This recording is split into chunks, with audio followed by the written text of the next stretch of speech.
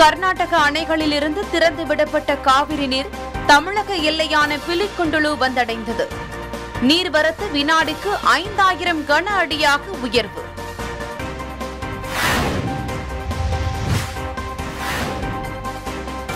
நீலகிரி, கள்ளக்குறிச்சி உள்ளிட்ட மாவட்டங்களில் பரவலாக மழை. பெரும்பாலான மாவட்டங்களில் அடுத்த 3 நாட்களுக்கு மழை பெய்ய வாய்ப்பு என சென்னை வானிலை மையம் தகவல்.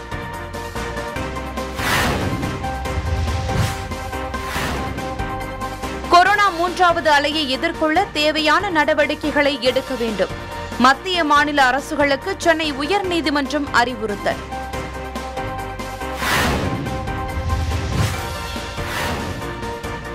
அடர்ந்த வனப்பகுதிக்குள் பழங்குடியின கிராமத்துக்கு தடுப்பூசி செலுத்த சென்ற பணியாளர்கள் காட்டாற்று வெள்ளத்தில் சிக்கி தவிப்பு.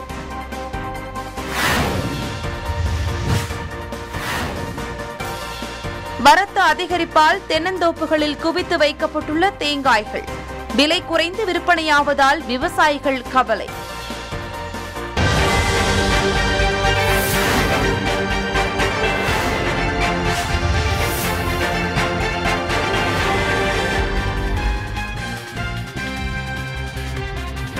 சென்னை மாநகராட்சி பகுதியில் இன்றும் நாளையும் கோவாக்சின் தடுப்பூசி சிறப்பு முகாம் நடைபெறும் என மாநகராட்சி அறிவித்துள்ளது.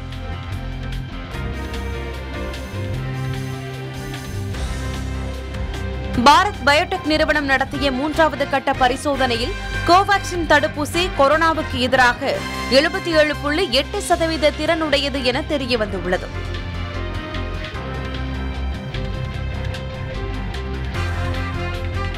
பொருளாதார நடவடிக்கைகளை மீண்டும் தொடங்க இயல்பு வாழ்க்கைக்கு திரும்ப அனைவரும் தடுப்பூசி போடுவது முக்கியம் என மத்திய அரசு தெரிவித்துள்ளது.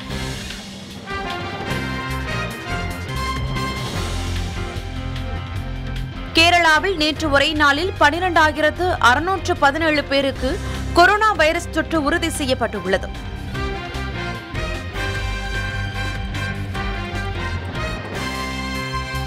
டெல்லியில் சரத் பவார் தலைமையில் நேற்று 8 எதிர்க்கட்சித் தலைவர்கள் பங்கு பெற்ற ஆலோசனைக் கூட்டம் நடைபெற்றது.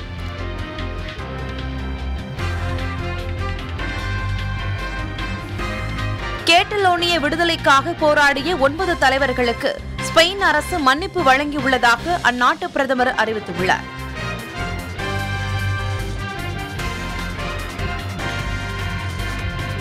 கிரிப்டோ கரன்சிகள் என்று அழைக்கப்படும் டிஜிட்டல் நாணய பரிவர்த்தனைகளுக்கு ஆதரவளிப்பதை நிறுத்துமாறு வங்கிகள் மற்றும் கட்டண தளங்களுக்கு சீனா அறிவுறுத்தியுள்ளது.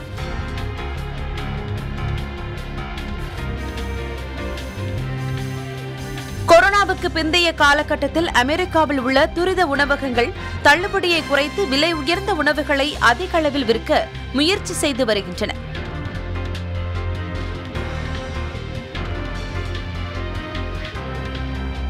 ஆஸ்திரேலியாவின் சிட்னி நகரில் கொரோனா தொற்று பாதிப்பு அதிகரித்து வருவதால் கட்டாயம் முகக்கவசம் அணிய வேண்டும் என்ற விதிமுறை நீட்டிக்கப்பட்டுள்ளது.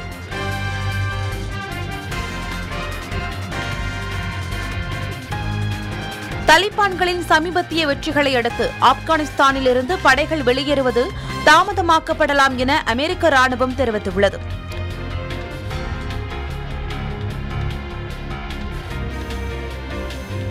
யூரோ 2020 அரையிறுதி மற்றும் இறுதிப் போட்டிக்கு வெம்பிளி ஸ்டேடியத்தில் 60,000க்கும் அதிகமான ரசிகர்களை அனுமதிக்க இங்கிலாந்து அரசு முடிவு செய்துள்ளது.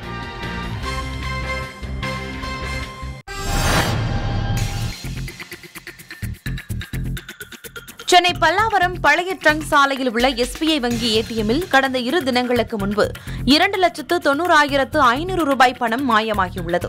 சென்னை முழுவதும் பல்வேறு ஏடிஎம்மில் இருந்து பணம் கொள்ளை போனதை அடுத்து வங்கி நிர்வாகம் தரப்பில் ஏடிஎம்மில் உள்ள பணத்தை சரிபார்க்குமாறு அறிவுறுத்தினர்.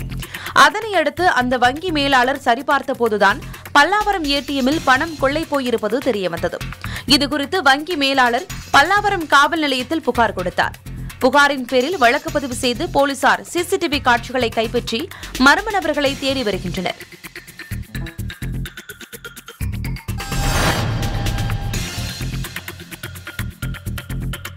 கர்நாடக மாநிலத்தில் தென்மேற்கு பருவமழை தீவிரமடைந்துள்ளது. இதனால் கபினி மற்றும் கிருஷ்ணராஜசாகர் அணைகளுக்கு நீர்வரத்து அதிகரித்து தண்ணீர் திறந்துவிடப்படுகிறது.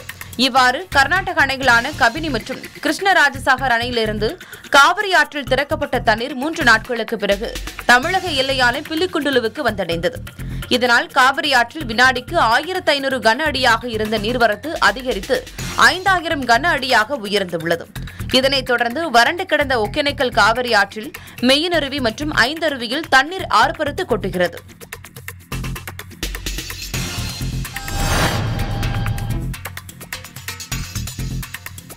நீலகிரி மாவட்டம் கூடலூரில் வெளிப்புற பகுதிகளில் உள்ள பாடந்துறை, புளியம்பாறை உள்ளிட்ட பகுதிகளில் சுமார் 1 மணி நேரத்திற்கு மேலாக கனமழை கொட்டித் தீர்த்தது. பாடந்துறை பகுதியில் பெய்த கனமழை காரணமாக ஆற்றில் திடீரென வெள்ளப்பெருக்கு ஏற்பட்டது. ஆற்று நீரானது ஆலவயல் பகுதியில் தாழ்வான பகுதிகளில் இருந்த வீடுகளுக்குள் புகுந்தது. அதேபோல சாலையிலும் முட்டி அளவிற்கு தண்ணீர் தேங்கி நின்றது. பாடந்துறை பகுதியில் ஆறு தூர்வாராமல் இருப்பதே வெள்ளப்பெருக்கு ஏற்பட காரணம் என அந்த பகுதி மக்கள் குற்றம் சாட்டி வருகின்றனர்.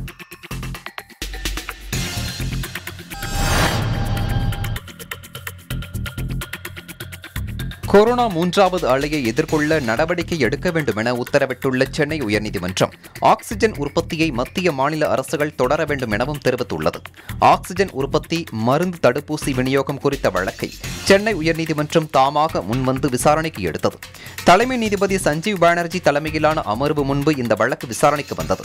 3வது அலை தாக்கும் அபாயம் இருப்பதாக கூறுவதற்கு எந்த அறிவியல் பூர்வ அடிப்படையும் இல்லை என்ற போதிலும் 2வது அலையை சமாளிக்க எடுக்கப்பட்ட நடவடிக்கைகளை தொடர வேண்டும், ஆக்ஸிஜன் உற்பத்தியை தொடர வேண்டும், தடுப்பூசி விநியோகத்தை துரிதப்படுத்த வேண்டும், தடுப்பூசி போடுவதன் அவசியம் குறித்த விழிப்புணர்வு ஏற்படுத்த வேண்டும், மீண்டும் வைரஸ் பரவல் ஏற்பட்டால் அதனை எதிர்கொள்ள தேவையான நடவடிக்கைகளை மத்திய மாநில அரசுகள் எடுக்க வேண்டும் எனவும் நீதிபதிகள் உத்தரவிட்டனர்.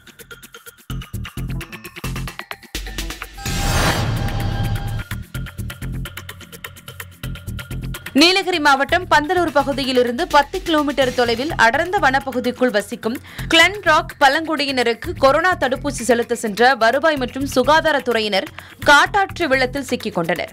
இந்த பகுதியில் 12 வீடுகளில் 30 பேர் மட்டுமே வசித்து வரும் நிலையில் இவர்களுக்கு தடுப்பூசி செலுத்த ஜீப்பில் ஊழியர்கள் சென்று தடுப்பூசி போட்டுவிட்டு திரும்பிக் கொண்டிருந்தனர். அப்போது காட்டாற்று வெள்ள சகதியில் ஜீப் சிக்கிக் கொண்டு ஊழியர்கள் தவித்து வந்தனர். இதையடுத்து அவர்களாகவே கயிறு கட்டி ஜீப்பை இழுத்து பந்தலூர் பகுதிக்கு வந்து சேர்ந்துள்ளனர். பழங்குடியின மக்களை காப்பாற்ற சுகாதாரத்துறையினர் மற்றும் வருவாய்த்துறையினர் மேற்கொண்ட இந்த முயற்சியை பொதுமக்கள் வெகுவாக பாராட்டி வருகின்றனர்.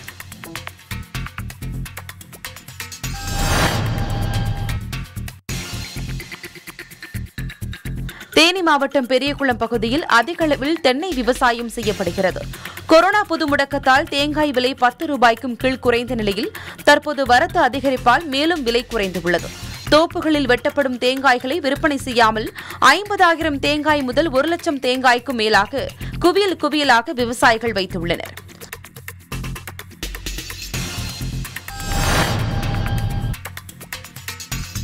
தமிழகத்தில் உள்ளாட்சி தேர்தல் நடத்தப்படாத 9 மாவட்டங்களில் செப்டம்பர் 15க்குள் தேர்தலை நடத்த உச்சநீதிமன்றம் உத்தரவிட்டுள்ளது. தமிழ்நாடு உள்ளாட்சி தேர்தலை நடத்த மேலும் 6 மாத காலம் அவகாசம் அளிக்க உச்சநீதிமன்றம் மறுப்பு தெரிவித்துள்ளது. புதிய மாவட்டங்கள் உருவாக்கத்தால் 9 மாவட்டங்களில் உள்ளாட்சி தேர்தல் நடத்தப்படாமல் உள்ளது. காஞ்சிபுரம், செங்கல்பட்டு, விழுப்புரம், கள்ளக்குறிச்சி, நெல்லை, தென்காசியில் தேர்தல் நடத்த ஆணையிட்டுள்ளனர். புதிதாக பிரிக்கப்பட்ட வேலூர், ராணிப்பேட்டை, திருப்பத்தூரில் உள்ளாட்சி தேர்தல் நடத்த உச்சநீதிமன்றம் உத்தரவிட்டுள்ளது.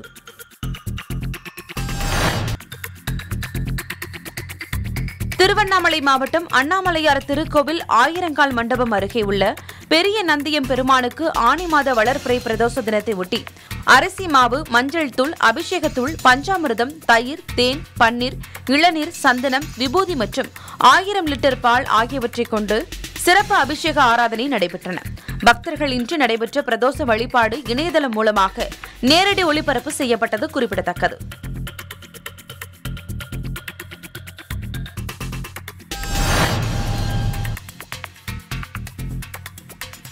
தேனி மாவட்டம் பெரியகுளம் நகராட்சி 1வது வார்டில் வைத்தியநாதபுரம் பகுதியில் வசித்து வருபவர் ராமுத்தாய் என்ற 70 வயது மூதாட்டி தனது கணவன் மற்றும் மகன் இறந்துவிட்ட நிலையில் கடந்த 12 ஆண்டுகளுக்கு முன்னர் ஏற்பட்ட ஒரு விபத்தில் மூதாட்டிக்கு கால் முறிவு ஏற்பட்டு நடக்க முடியாத நிலை ஏற்பட்டது. இந்நிலையில் நியாய விலை கடையில் கிடைக்கும் பொருட்கள் மூலமும் முதியோர் உதவித்தொகை மூலமாக தனது வாழ்க்கையை ஓட்டி வந்தார். இதுகுறித்து செய்திகள் வந்தன. இதையடுத்து தேனி நாடாளுமன்ற உறுப்பினர் தமது செலவில் அவருக்கு 3 சக்கர வாகனம் வழங்கிட ஏற்பாடு செய்தார். அதன்படி நாடாளுமன்ற உறுப்பினரின் கட்சி பிரமுகர்கள் மூதாட்டி ராமுத்தாய்க்கு 3 சக்கர வாகனம் வழங்கினர். கடந்த 10 வருடமாக சாலையில் தவிழ்ந்தே சென்ற தனக்கு 3 சக்கர வாகனம் வழங்கிய நாடாளுமன்ற உறுப்பினர் உட்பட அனைவருக்கும் நன்றி தெரிவித்தார்.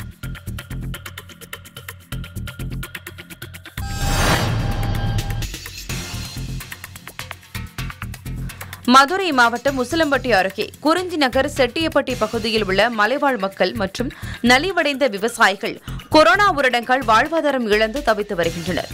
இந்நிலையில் மூலிகை செடிகளை வளர்த்து அதன் மூலம் லாபம் ஈட்ட வேளாண் துறை சார்பில் சிறு குறிஞ்சான் மூலிகை செடிகள் வழங்கப்பட்டு அதனை வளர்க்கும் முறைகள், சாகுபடிக்கு பின் விற்பனை செய்யும் வழிகாட்டுதல் கருத்தரங்கு உசிலம்பட்டி அருகே குறிஞ்சி நகரில் நடைபெற்றது.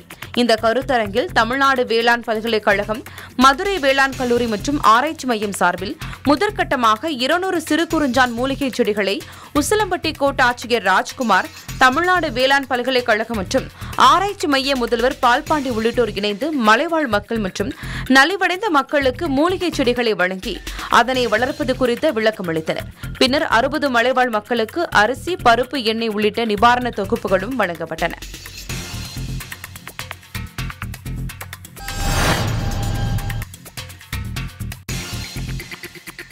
விருதுநகர் மாவட்டம் அருப்புக்கோட்டை அருகே பெருஞ்சாணி புதுப்பட்டி கிராமத்தில் அமைந்துள்ள அருள்மிகு மகமாயி அம்மன் திருக்கோயிலின் 10 உலோகச் சிலைகளை பாதுகாப்பு இல்லை என கூறி இந்து சமய அறநிலையத்துறையினர் அவற்றை கொண்டு சென்றனர்.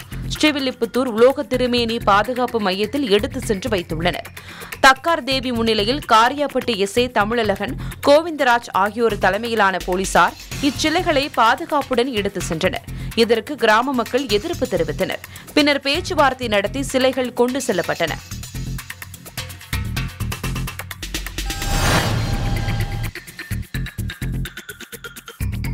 ராமநாதபுரம் மாவட்டத்தில் தடுப்பூசி போட்டுக்கொள்ள பொதுமக்கள் ஆர்வம் காட்டாத நிலையில் மாவட்ட சுகாதாரத்துறையினருடன் இணைந்து கீழக்கரையைச் சேர்ந்த சின்னக்கடை தெரு மற்றும் மக்கள் அமைப்பு கீழக்கரையில் தடுப்பூசி போட்டுக்கொள்ள வரும் பொதுமக்களில் முதல் 10 நபர்களுக்கு எவர் சில்வர் பாத்திரங்கள் மற்றும் மின்விசிறி ஆகியவை குலுக்கல் முறையில் வழங்கவும் ஏற்பாடு செய்யப்பட்டது.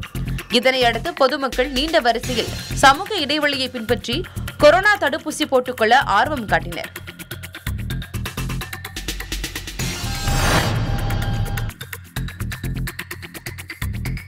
விருதுநகர் மாவட்டம் அருப்புக்கோட்டை அருகே திருச்சுழி சொக்கம்பட்டியைச் சேர்ந்த பெருமாளின் மகன் சோலைமலை என்பவரின் வீட்டில் ஒரு கோழி குஞ்சு 4 கால்களுடன் பிறந்துள்ளது.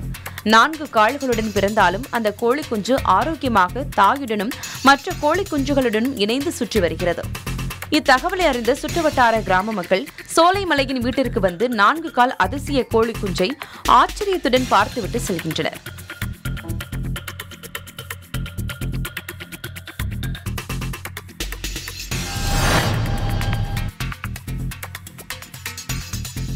திருப்பூர் மாவட்டம் அவிநாசியில் மாவட்ட காவல்துறையின் சார்பாக பொதுமக்களுக்கு இணையதள குற்றங்கள் பற்றிய விழிப்புணர்வு குறித்த நிகழ்ச்சி நடைபெற்றது.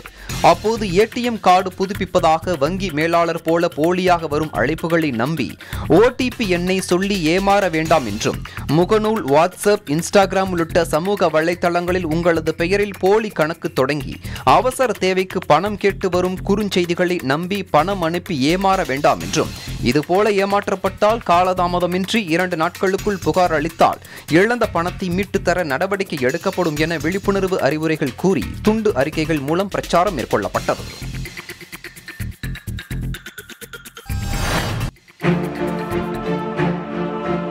வீடு வரை உறவு, வீதி வரை மனைவி, காடு வரை பிள்ளை என்பார்கள்.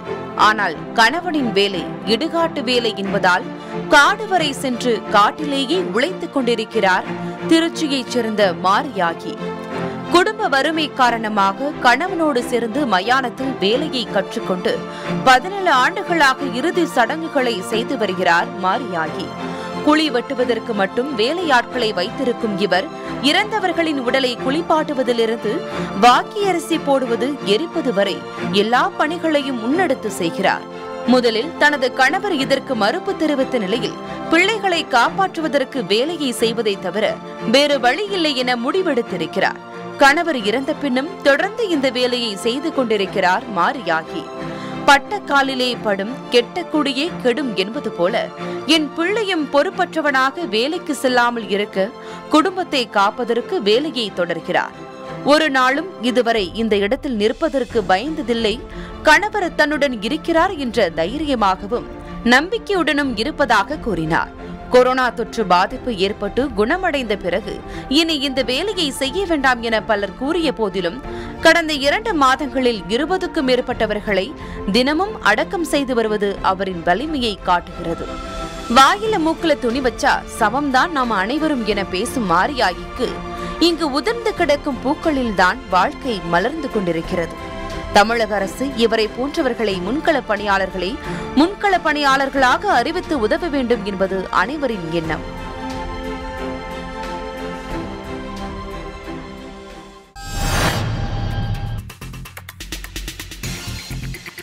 ராமநாதபுரம் மாவட்டம் ஏர்வாடி தர்காவில் சந்தனக்கூடு திருவிழா ஜூலை 4ஆம் தேதி நடைபெற இருக்கிறது. இதையொட்டி தர்கா வளாகத்தில் கொடியேற்றும் நிகழ்ச்சி நடைபெற்றது. இந்த தர்காவின் முக்கிய நிகழ்வான சந்தனக்கூடு விழா கடந்த ஆண்டு போல பக்தர்கள் பங்கேற்பின்றியே நடைபெறும் என அறிவிக்கப்பட்டுள்ளது. இதைத் தொடர்ந்து ஜூலை 4ஆம் தேதி சந்தனக்கூடு விழாவும், ஜூலை 5ஆம் தேதி புனிமக்பராவில் சந்தன பூசுதல் நிகழ்ச்சியும், ஜூலை 11இல் குரான் ஓதுதலும், அன்று மாலை கொடியிறக்கமும் நடைபெறும் என தர்கா நிர்வாகம் தெரிவித்துள்ளது.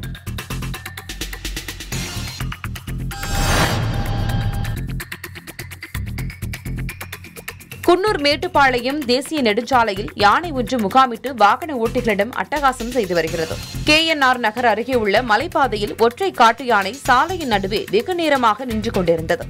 இதனால் அவ்வழியாக வந்த வாகன ஓட்டிகள் அச்சமடைந்தனர். அரை மணி நேரம் போக்குவரத்து தடைப்பட்ட நிலையில் காட்டு யானை மீண்டும் வனப்பகுதிக்குள் சென்றது. தற்போது பலாப்பழ சீசன் என்பதால் காட்டு யானைகள் அவ்வப்போது குன்னூர் மேட்டுப்பாளையம் மலைப்பாதையில் அடிக்கடி வந்து செல்வது குறிப்பிடத்தக்கது.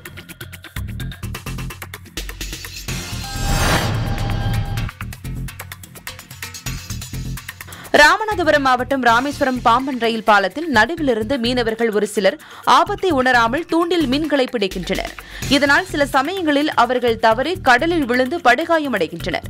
இதற்கு காவல்துறையினர் உரிய நடவடிக்கை எடுக்க கோரிக்கை எழுந்துள்ளது.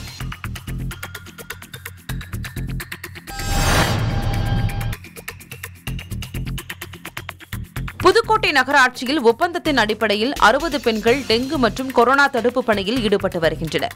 இந்நிலையில் தங்களுக்கு வழங்க வேண்டிய 4 மாத ஊதியத்தை உடனடியாக வழங்க வேண்டும் எனவும் 20க்கும் மேற்பட்ட டெங்கு பணியாளர்கள் நகராட்சி அலுவலகம் முன்பு போராட்டத்தில் ஈடுபட்டனர். இதனையடுத்து அங்கு வந்த நகராட்சி அதிகாரிகள் சமரச பேச்சுவார்த்தை நடத்தி அவர்களை அனுப்பி வைத்தனர். இதேபோன்று மதுரை மாநகராட்சியில் ஒப்பந்த முறையில் பணியாற்றும் ஊழியர்கள் 2 மாதமாக வழங்க வேண்டிய ஊதியத்தை வழங்க கோரி போராட்டம் நடத்தினர்.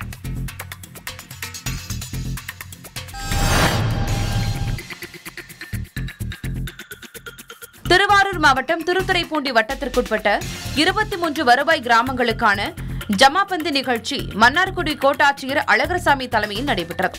இதில் நில அளவை கருவிகள் ஆய்வு செய்யப்பட்டன.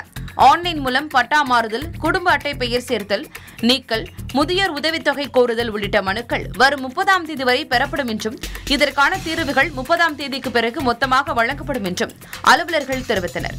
இந்த நிகழ்ச்சியில் வட்டாட்சியர் ஜெகதீசன், வருவாய் அலுவலர்கள், கிராம நிர்வாக அலுவலர்கள் பங்கேற்றனர்.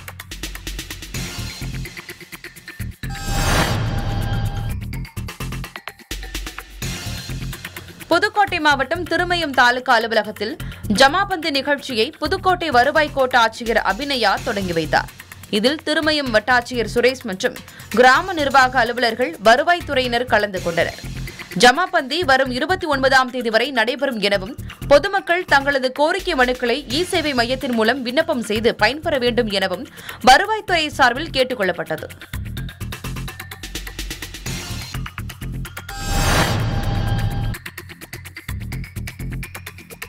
திருச்சி மன்னார்புரத்தில் தனியார் தொண்டு நிறுவனத்தால் தனியார் பெண்கள் காப்பகம் செயல்பட்டு வருகிறது. இங்கு தங்கியிருந்த பெண் ஒருவர் தப்பி ஓடிவிட்டார். காப்பக நிர்வாகிகள் தன்னை கொடுமைப்படுத்துவதாக அவர் கொடுத்த புகாரின் பேரில் திருச்சி கண்டோன்மென்ட் காவல் உதவி ஆய்வாளர் அகிலா விசாரணை நடத்தினார்.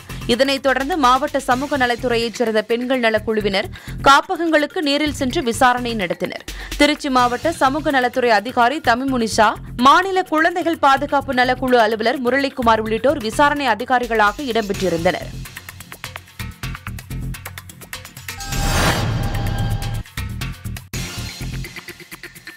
திருவண்ணாமலை மாவட்டம் ஆரணியில் உள்ள ஒரு தனியார் பள்ளியில் ஆசிரியராக பணிபுரிந்து வந்தவர் ராஜா. அவருக்கும் அதே பள்ளியில் படிக்கும் 8ஆம் வகுப்பு மாணவிக்கும் இடையே பழக்கம் ஏற்பட்டதாக தெரிகிறது. இந்த நிலையில் ராஜாவுக்கும் அரசு பணியில் வாய்ப்பு கிடைத்து திருவாரூரில் பணிபுரிந்து வருகிறார். இருப்பினும் இருவரும் தொடர்பில் இருப்பது மாணவியின் பெற்றோருக்கு தெரிய வந்ததை அடுத்து மாணவியின் பெற்றோர் போலீசில் புகார் அளித்தனர். புகாரின் பேரில் போலீசார் முன்னாள் ஆசிரியர் ராஜா மீது போக்சோ சட்டத்தில் வழக்கு பதிவு செய்து அவரை பிடிக்க தீவிரமாக்கியுள்ளனர்.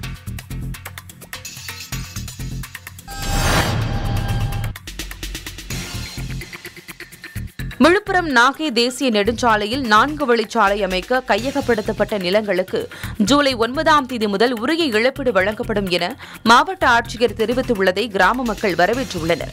கடந்த 4 ஆண்டுகளாக இந்த பிரச்சினை நீடித்து வரும் நிலையில் மயிலாடுதுறையில் மாவட்ட ஆட்சியர் லலிதா முன்னிலையில் பேச்சுவார்த்தை நடைபெற்றது.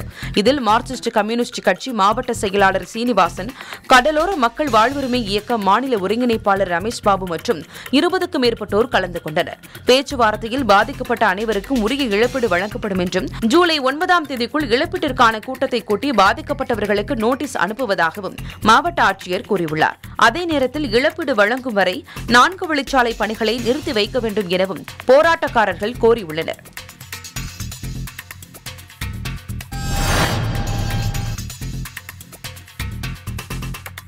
செங்கல்பட்டு மாவட்டம் கல்பாக்கம் இந்திரா காந்தி அணு ஆராய்ச்சி மையத்தில் பயிற்சி விஞ்ஞானியாக கடந்த 1 வருட காலமாக பணிபுரிந்து வந்தவர் ஆந்திர மாநிலத்தைச் சேர்ந்த சத்ய சாய்ராம். கடந்த ஞாயிற்றுக்கிழமை காலை விடுதியிலிருந்து உடற்பயிற்சி செய்வதற்காக சைக்கிளில் சென்றவர் மீண்டும் அறைக்கு திரும்பவில்லை.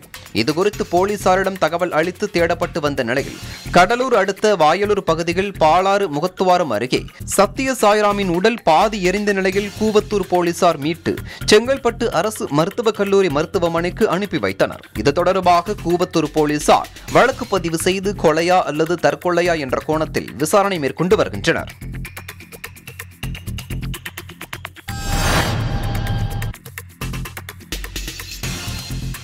திருவண்ணாமலை அடுத்த சின்னபாளையப்பட்டு கிராமத்தைச் சேர்ந்த லாரி உரிமையாளர் ராமஜெயம் கோட்டங்கல் கிராமத்தைச் சேர்ந்த வடிவேல் என்பவரிடம் அதிக வட்டிக்கு கடந்த 2018ஆம் ஆண்டு 1 லட்சம் ரூபாய் கடன் பெற்றுள்ளார். இதுவரை ரூபாய் 7 லட்சம் அளவிற்கு வட்டி கொடுத்துள்ளார். இந்நிலையில் ராமஜெயத்துக்கு பூர்வீகமான விவசாய நிலம் 95 சென்ட் நிலத்தை வடிவேலின் உறவினர் பெயரில் ராமஜெயத்தை மிரட்டி பத்திரப்பதிவு செய்துள்ளனர். இதனால் மன உளைச்சலில் இருந்த ராமஜெயம் பூச்சி மருந்து கொடுத்து தற்கொலை செய்து கொண்டதாக கூறப்படுகிறது. இதையடுத்து ராமஜெயத்தின் உறவினர்கள் ஒட்டக்குடிசல் கிராமம் அருகே சாலை மறியல் போராட்டத்தில் ஈடுபட்டனர்.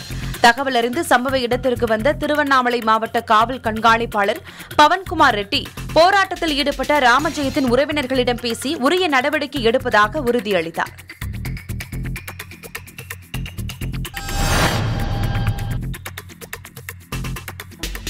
தஞ்சாவூர் மாவட்டம் பட்டுக்கோட்டையைச் சேர்ந்த ஐயப்பன் என்பவர் தனது உணவு விடுதியை விரிவாக்கம் செய்ய நுண்நிதி நிறுவனத்தில் 25 லட்சம் ரூபாய் கடனாக பெற்றிருந்தார்.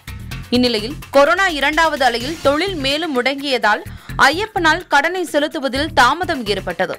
இந்த நிலையில் நிதி நிறுவனத்தினர் ஐயப்பனின் வீட்டுக்கே சென்று கடனை செலுத்த சொல்லி மன உளைச்சல் கொடுத்ததாக கூறப்படுகிறது. இதனால் ஐயப்பனின் தாய் தமிழரசி மன உளைச்சல் அதிகமானதில் வீட்டு மாடியிலிருந்து கீழே குதித்து தற்கொலைக்கு முயன்றுள்ளார். ஆனால் மருத்துவமனையில் சிகிச்சை பலனின்றி உயிரிழந்தார். இதுகுறித்து உரிய நடவடிக்கை எடுக்க வேண்டும் என ஐயப்பன் கோரிக்கை விடுத்துள்ளார்.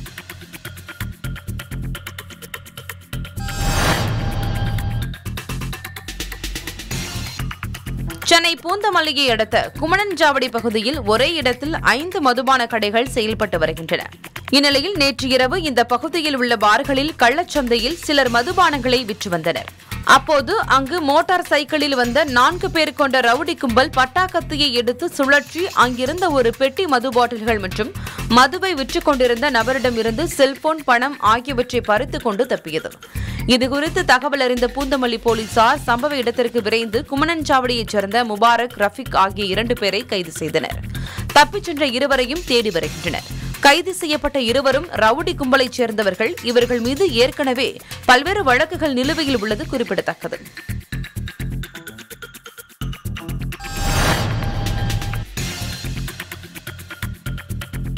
திருவண்ணாமலை மாவட்டம் ஆரணி அடுத்த அப்பநல்லூர் என்கின்ற அம்மாபாளையம் கிராமத்தில் உள்ள மின்சார டிரான்ஸ்பார்மரில் திடீரென உயர் மின் அழுத்த மின்சாரம் வந்ததால் சுமார் 300க்கும் மேற்பட்ட வீடுகளில் 500க்கும் மேற்பட்ட டிவி, வாஷிங் மிஷின் உள்ளிட்ட எலக்ட்ரானிக் பொருட்கள் அனைத்தும் கருகி சேதமாயின. இந்த நிலையில் மின்சார ஊழியர்களின் மெத்தன போக்கால் இந்த மின் விபத்து நடைபெற்றதாக அப்பகுதியில் உள்ள பொதுமக்கள் குற்றம் சாட்டி கருகிய பொருட்களை வீதியில் வீசி தங்களுடைய வெறுப்பை தெரிவித்தனர்.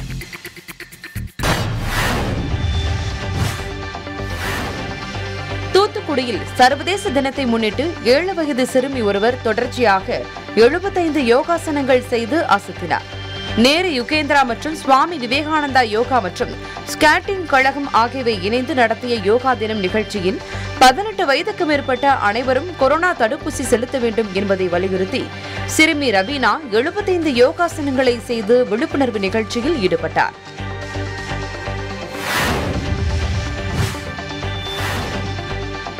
தூத்துக்குடி மாவட்டம் கோவில்பட்டி அருகே உள்ள எட்டயபுரம் தாப்பாத்தில் இலங்கை அகதிகள் முகாம் உள்ளது. இந்த முகாமில் MP கனிமொழி ஆய்வு மேற்கொண்டார். மேலும் தனது சொந்த நிதியிலிருந்து முகாமில் உள்ள 382 குடும்பங்களுக்கு கொரோனா கால நிவாரணமாக 15 வகையான மளிகை பொருட்களை வழங்கினார். பின்னர் 12 லட்சம் மதிப்பில் நடைபெறும் ரேஷன் கடை கட்டுமான பணிகளை பார்வையிட்டார். ஆய்வின் போது மாவட்ட ஆட்சியர் மருத்துவர் செந்தில்ராஜ் உடனிருந்தார். தொடர்ந்து எட்டயபுரம் அருகே குளத்துள்வாய்ப்பட்டியில் உள்ள முகாமில் உள்ள 38 குடும்பங்களுக்கு நிவாரணப் பொருட்கள் அதிகாரிகள் மூலம் வழங்கப்பட்டன.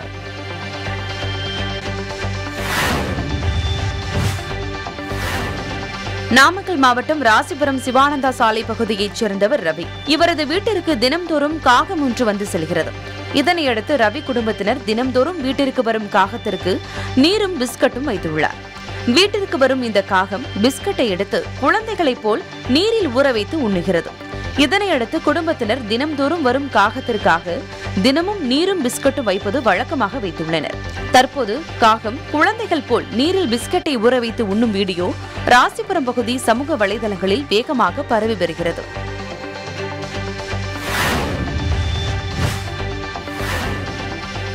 சிவகங்கை மாவட்டம் காரைக்குடியில் காரைக்குடி பெருநகர தொண்டர் தலைமை தளபதி விஜய் மக்கள் இயக்கம் சார்பில் நடிகர் விஜயின் பிறந்தநாள் விழா கொண்டாடப்பட்டது.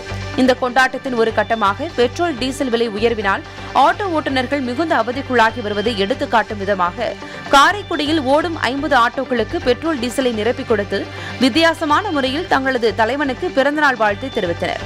விஜய் ரசிகர் மன்றத்தினரின் இந்த உதவி ஆட்டோ ஓட்டுநர்களை நெகிழ்வடைய செய்தது.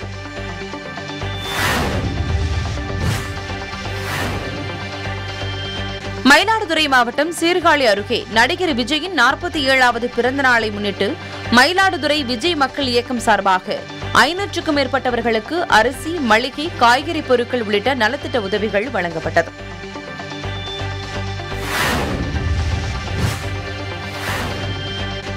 திருப்பத்தூர் மாவட்டம் வாணியம்பாடி ஆசிரியர் நகர் பகுதியில் வசித்து வருபவர் வசீம் அக்ரம். இவர் குடும்பத்துடன் வெளியூர் சென்ற சமயத்தில் இவரது வீட்டின் பூட்டை உடைத்து புகுந்த திருடர்கள் பீரோவில் இருந்த 25 சவரன் தங்க நகைகள் மற்றும் 10,000 ரூபாய் ரொக்கத்தை கொள்ளையடித்து சென்றனர். சம்பவம் குறித்து வசீம் அக்ரம் கொடுத்த புகாரின் பேரில் வாணியம்பாடி போலீசார் வழக்கு பதிவு செய்து அப்பகுதியில் வீடுகளில் பொருத்தப்பட்டுள்ள CCTV பதிவு காட்சிகளை சேகரித்து மர்ம நபர்களை குறித்து தேடி வருகின்றனர்.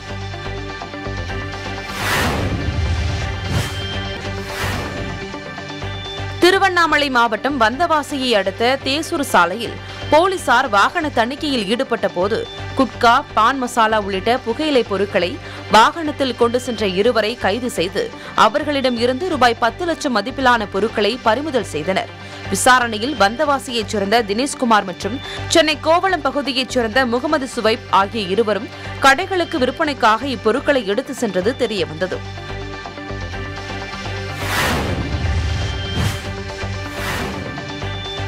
நீலகிரி மாவட்டம் தனிப்படை போலீசார் உதகை கூடலூர் தேசிய நெடுஞ்சாலையில் வாகன சோதனையில் ஈடுபட்ட போது அதில் சுமார் 40 லிட்டர் கேரள மாநில மதுபானம் இருந்தது தெரியவந்தது. இதையடுத்து வாகனத்துடன் அவற்றை பறிமுதல் செய்த போலீசார் மது பாட்டில்களை கடத்திய விஜய் என்பவரையும் கைது செய்தனர்.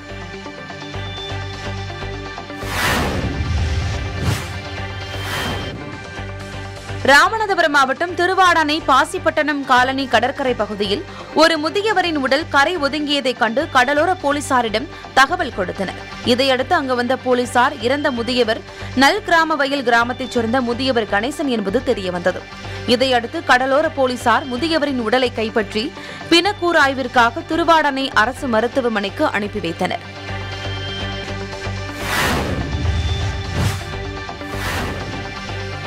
மயிலாடுதுறை மாவட்டம் தரங்கம்பாடி தாலுகா காட்டிச்சேரி கிராமத்தில் பொறையாறு போலீசாரின் வாகன சோதனைகள் இருசக்கர வாகனத்தில் 320 புதுச்சேரி மது பாட்டில்கள் கடத்தி வந்த ஐயப்பன் என்பவரை கைது செய்தனர்.